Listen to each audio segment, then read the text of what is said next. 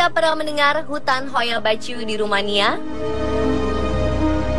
Atau Andakah pernah melihat fenomena aneh pohon yang melintir ini? Selain hutan Aokigahara di Jepang, Hutan Hoia Baciu ini menjadi salah satu hutan terseram di dunia. Masyarakat Rumania percaya kalau Hutan Hoia Baciu ini memiliki gerbang menuju dunia lain. Gerbang apakah yang dimaksud? Kabarnya, banyak sekali kasus-kasus orang yang masuk ke dalam hutan ini dan tidak pernah kembali lagi. Entah mereka tersesat atau mungkin diculik oleh makhluk halus. Tanpa alasan yang jelas, masyarakat sekitar mengaku juga sering merasa mual dan pusing ketika menjelajahi kawasan di sekitar hutannya. Selain itu, para warga juga sering melihat cahaya berwarna merah di atas langit. Ada pula yang mengait-kaitkannya dengan fenomena kehadiran makhluk luar angkasa atau alien di tempat ini. Sejumlah saksi mata mengaku melihat penampakan-penampakan aneh seperti UFO dan cahaya misterius yang muncul di atas langit Hutan Hoia Baciu.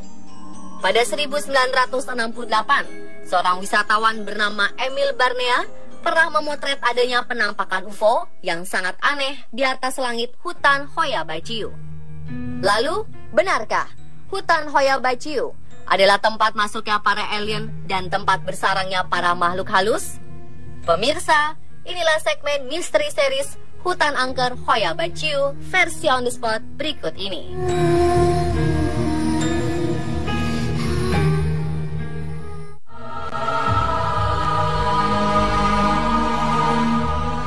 Sebagai salah satu negara maju di Eropa, Rumania memiliki kisah sejarah yang panjang. Tapi tak hanya sejarahnya yang panjang, negara beribu kota Bukares ini juga menyimpan segudang cerita misteri yang mencekam. Seperti kisah mistis yang terjadi di Hutan Angker Hoia Baciu. Hoia Baciu adalah sebuah hutan yang terletak di sebelah barat kota Cluj-Napoca, Transylvania, Rumania, dekat area terbuka Ethnographic Museum of Transylvania. Tidak semua orang bernyali berani masuk ke Hoia Baciu. Penduduk sekitar yakin orang bisa tersesat di dalamnya dan tidak akan pernah kembali. Kalaupun selamat, mereka akan mengalami kejadian aneh seperti orang linglung, gatal pada kulit, mual-mual, migrain dan pusing, luka bakar, mengalami beberapa goresan, gelisah, serta sensasi-sensasi tubuh aneh seperti tidak biasanya.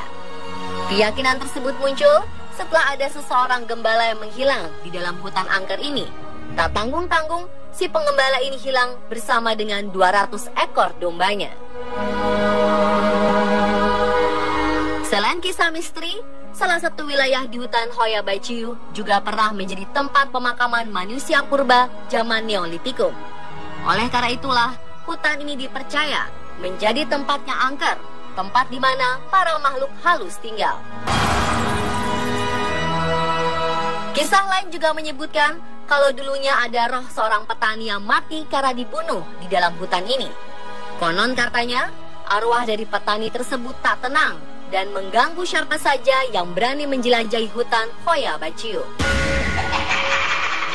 Beberapa orang yang masuk Hoia Baciu mengaku mendengar suara tak berwujud atau melihat penampakan kepala yang melayang. Ada juga yang mengaku sering melihat sepasang mata hijau dengan kabut berwarna hitam melintasi pepohonan sekitar. Belum lagi pengakuan warga yang kerap melihat cahaya berwarna merah terang di langit hutan ini. Sungguh amat menyeramkan. Sebuah tim investigasi dunia gaib pernah melakukan penyelidikan di tempat ini. Mereka menyimpulkan bahwa hutan ini merupakan kerajaan iblis paling besar di dunia. Beberapa kisah mengenai keangkeran hutan ini seolah diamini oleh beberapa pihak.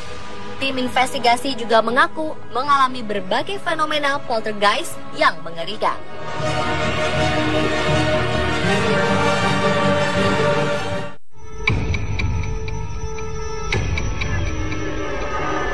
Ada sebuah anomali di dalam Hutan Hoia Baciu ini, yaitu terdapat area kosong dengan pola melingkar sempurna yang aneh dan unik.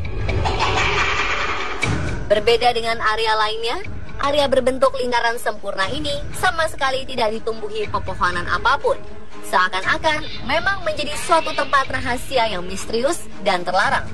Lahan kosong ini dipercaya sebagai tempat bersemayamnya para makhluk halus. Tempat ini pun dijuluki sebagai Triangle of Transylvania atau segitiga bermuda Transylvania. Bagi masyarakat sekitar, Hutan Hoia Baciu merupakan segitiga bermuda versi darat. Beberapa orang berpendapat bahwa hutan yang memiliki lingkaran di tengahnya ini adalah sebuah gerbang menuju ke dunia lain. Ada juga yang mengklaim tempat ini merupakan pintu atau gerbang menuju masa lalu ataupun masa depan. Salah satu kisah atau legenda misteri paling terkenal di hutan ini adalah kisah tentang seorang anak kecil yang hilang secara misterius. Anak kecil tersebut menghilang setelah berjalan-jalan di hutan. Pihak keluarga dan kepolisian ikut mencarinya sampai berbulan-bulan lamanya, hingga mereka tersebut ikhlas dan merelakan kepergiannya. Namun anehnya, 5 tahun berselang, gadis kecil tersebut kembali muncul dengan pakaian dan bentuk tubuh yang sama.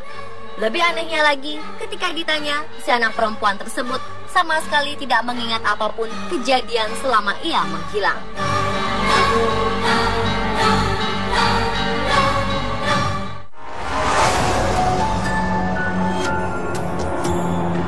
Tak hanya paranormal saja, beberapa ilmuwan pun tertarik untuk mencoba menelusuri tempat misterius, terutama pada lingkaran di tengah hutan ini. Namun hasilnya sangatlah berbeda, seperti yang dikemukakan oleh para paranormal. Para ilmuwan berpendapat bahwa lingkaran aneh ini adalah sebuah tempat di mana UFO pernah mendarat atau merupakan tempat landing pad bagi UFO untuk singgah di bumi ini. Seorang wisatawan bernama Emil Bernea membuktikan adanya sebuah gambar potret yang diambilnya pada saat berwisata ke hutan ini. Ia tidak sengaja berhasil memotret benda aneh yang melintas di atas langit Hutan Hoia Baciu ini. Menurut kesaksiannya, kejadian tersebut terjadi pada 18 Agustus 1968. Serentak, foto tersebut langsung membuat geger masyarakat kota Rumania hingga ke seluruh dunia. Lalu, bagaimana menurut Anda? Apakah benar foto ini asli atau hanya hasil rekayasa belaka? Dan pendapat mana yang benar?